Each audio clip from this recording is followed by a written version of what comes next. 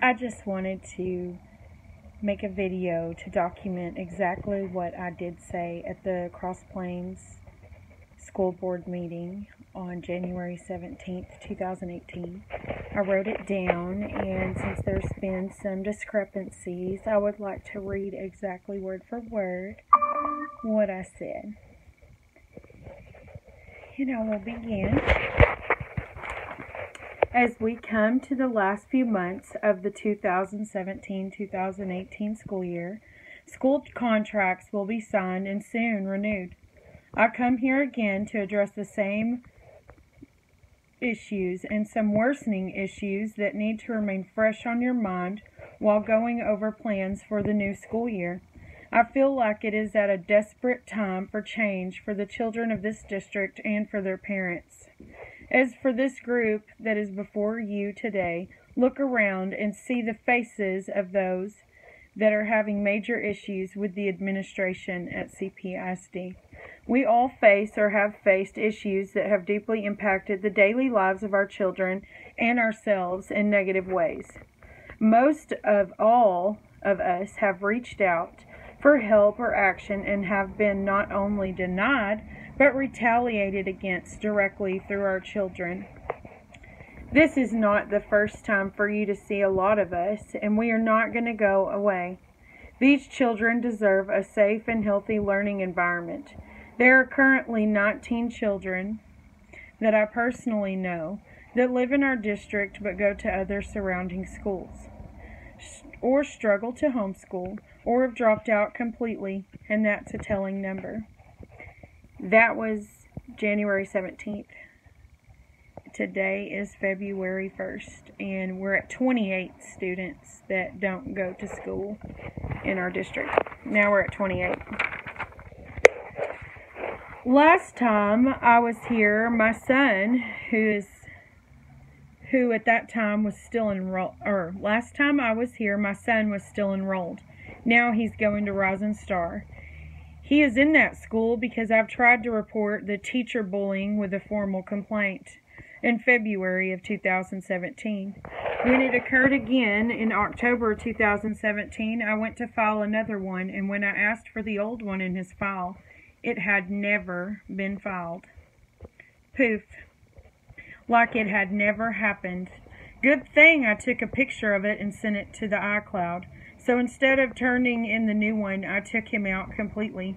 I've been through the chain of command. I'm here to tell you it is deeply flawed and biased and in ill intent. There is no order, truth, and my son will not be taught this behavior by his mentors. Bentley has been wrongfully called a problem and a bad child. At Rising Star, there have been 0 behavior problems. In fact, I've been told how well-mannered he is and how beat down he is.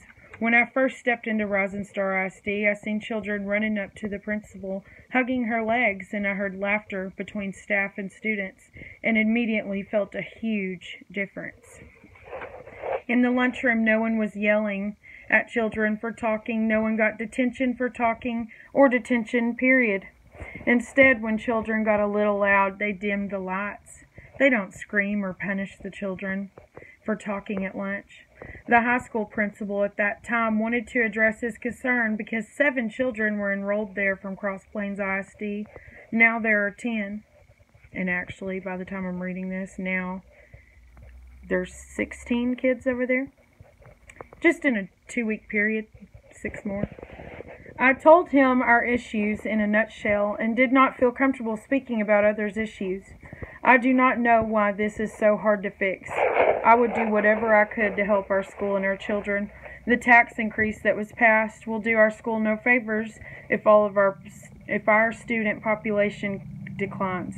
And 19 students from our population, that is an extreme proportion. Keep in mind that that's just the ones that I know of. I plead for action, fairness, and truth, discipline for staff, trust that there is honest reason for all of us here tonight. It is time to reflect, and truly consider what has been brought to your table tonight and make the right choices to enrich our community and, most importantly, our children. Our staff fails to hold themselves to standards that they expect from the children. basic expectations. This is obviously becoming a widespread issue. It is no longer just a few, now it is many. Incompetence is obvious. If not incompetence, then major moral and morale issues are at hand. I pray this meeting brings forth true change and awareness and not more poisoning retaliation by staff against parents and children. Some of these issues are undeniable, increasingly disturbing, and are hurting us all.